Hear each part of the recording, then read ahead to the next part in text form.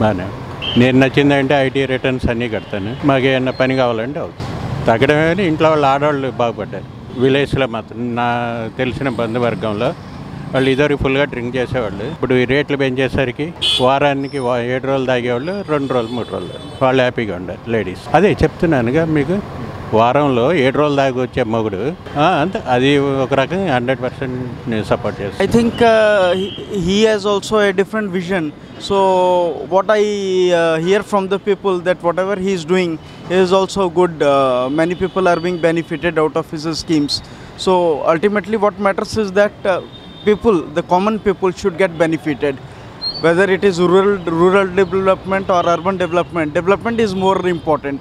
And as India is more rural, so it is very important that rural India, rural Andhra should develop. So if he is taking a decision on those lines, well and good. Jagan పాలన పర్వాలేదు, బాగుంది. పథకాలన్నీ వాళ్ళకి బాగున్నాయి, welfares అన్నీ బాగున్నాయి కదా, బాగున్నాయి. పేదలకి అందరికీ బాగున్నాయి. కరప్షన్ లేదు, మెయిన్ నో కరప్షన్. వేసనే ఉంది కదండి. ఈ గోడల మూలన జగన్ గారు అని ఇష్టాసారంగా నామినేషన్ వేయటం వెళ్ళండి, లాక్కోవటం, ఇది చేయటం అది తప్పు. పథకాలు చేరుతూనే బాగానే ఉంది, కొద్దిగా లేట్గా ఉంటుంది అంతే. పథకాలు అనేది ఒక రకంగా అందవాలండి. అది ఉంటారు, ఒక టైంకి వస్తూ ఉంటారు, రాకపోతారు.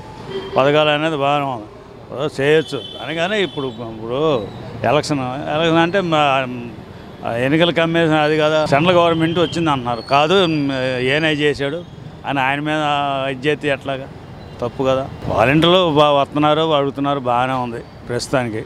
ఏంటి అందులో ఇప్పుడు కొండ మీద ఉన్నాయి ఇల్లు, కొన్ని ఇంటి పనులు కట్టమని వాళ్ళకి ఇచ్చాడు. నోటీసులు ఇచ్చేవాళ్ళు మీరు అట్టు ఇవ్వాలి. నోటీసులు ఇవ్వకుండా వాలంటీర్లకి ఇచ్చి వాళ్ళకి ఇచ్చి మీరు ఇంటి పన్ను కట్టాలంటే ఎట్లా తెలిసిద్దండి? ఒకసారి కొన్ని లేట్ అయిపోద్ది.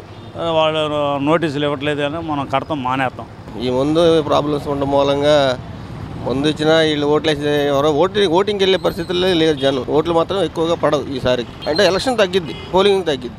అందరూ కూడా కోపాలు తాపాలతో ఉండి ఎవరికాడకి ముందు గురించే ఎక్కువ ప్రాబ్లంగా ఉన్నట్టు. ఖచ్చితంగా ఓటు వేయాలి. మరి కార్పొరేషన్ అంటే మన వాళ్ళు ఉంటారు, సొంత వాళ్ళు ఉంటారు, అలాగే బంధువులు అలాంటి వాళ్ళంతా కూడా ఓట్లు పోలింగ్ అవుతారు. కాదు ఇదివరకు ఉన్నంతగా ఉండదు. బార్లు ఇస్తున్నారు కాబట్టి బంద్ చేసినా పెద్దగా వీటిలో దొరకట్లా. మందులన్నీ బార్లోనే ఎక్కువ దొరుకుతున్నాయి, అక్కడికి వెళ్ళిపోతారు జనం అంతా. రూపాయి గురించి ఆలోచించట్లా, ముందు తాగడానికి అలవాటు పడ్డారు. ఇంతకుముందు ఎలక్షన్ జరిగినప్పుడు ఒక రోజు ముందు లేదా ఆ తర్వాత ఒక రోజు ఆపేవాళ్ళు. మన ఎలక్షన్లకి సిస్టమ్ లేదు, కొత్త సిస్టమ్ అది పెట్టినట్టున్నారు. ఎవరు మారారండి, ఒకటి పైకి మాటలే కానీ లోపల జరుగుతూనే ఉంటుంది. అన్నీ సాగదు, ఏ రూటు ఆ రూటు సాగుతూనే ఉంటుంది.